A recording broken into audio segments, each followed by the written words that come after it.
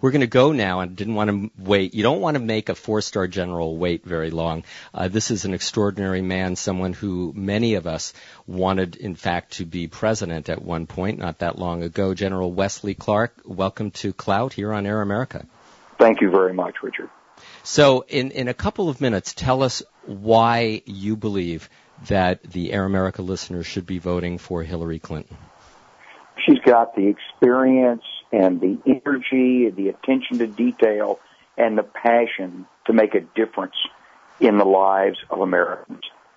As Ted and Mary just told you, which I second, she's just absolutely clear on what needs to get done and what she's going to do. And she's got a track record. She's been doing this for 35 years. She's a high achiever who makes a difference in people's lives. That's how she measures herself. It's not about what she attains, it's what she gives. And that's why I respect her and think so much of her. She's real smart, not just on the education and health issues, but she's very smart on foreign policy. She sees the big picture. She understands the details. She asks all the right questions. She won't let anyone run over her. She'll be a great commander-in-chief. I've seen her interact with soldiers and generals, and they have a tremendous respect for her because she's very smart. She's very businesslike. She knows the issues. She knows what needs to get done. I'm going to put you on the spot a little bit because you're a very kind of experienced, savvy guy, and I'm sure you've been paying attention to the other candidate who's running as well.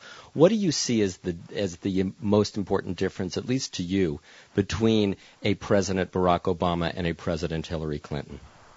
Well, I'll tell you one huge difference. When Hillary becomes president, she will inspire women all over the world to change their families, their communities, and their countries. As I've traveled abroad over the last 6 or 8 weeks, and people know that I'm supporting her and endorsing her, I find these women in business conferences and other things come up to me and saying, "Oh, please put me in touch with the Clinton campaign. I've got this great idea. I'm starting a charity. I want to bring peace on Cyprus." And I mean, these are real women who feel inspired and empowered by her. I think it's the most amazing phenomenon. And Hillary can do that in a unique way, beyond all the problem solving. But there's one other thing. Being president requires an extraordinary amount of work.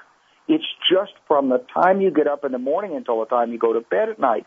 This is not a job where you, if you're going to succeed for the nation at least, you don't sit around and have a beer. It's just not about likability. It's about working. It's a job that's maybe 2% inspiration and 98% perspiration. And there's nobody who works any harder, takes the jobs more seriously, is more oriented to get the job done than Hillary Clinton. And I just think she's just out of this world. I mean, we will never have a more dedicated or capable public servant at the helm of the United States of America. General Wesley Clark, we need to take a break, but I have to ask you one question, put you on the spot. Who's smarter, Bill or Hillary? They're smart in different ways. He has, in my experience now, and Mary and Ted know them differently and know them in a much more intimate way than I do, but he's very intuitive. She's very analytical. And when I used to come back to Arkansas when I was an officer in the Army, my stepfather, who was a big conservative Republican down here, he'd always say, he says, I don't know about that Bill Clinton, but his wife is really something. She's really smart. And that's the truth. Well, she's doing pretty well for herself, a distinguished career as senator, and she could be the next president of the United States. General Wesley Clark, many people are disappointed that you are not the president, certainly over the past 7 years. Continued, good wishes for your career, and thanks so much for joining us here on Air America. It's been great to be with you, and I want to tell you, it's just an honor for me to be able to recommend Hillary Clinton, and I sure hope that people listening will go out and vote for, because I just think she'll be a great president. Well, you do so well, and thanks so much for joining us again. General Wesley Clark, this is Richard Greene. We're going to be back with much more about Hillary Clinton and a whole new hour with Barack Obama supporters. Stay tuned.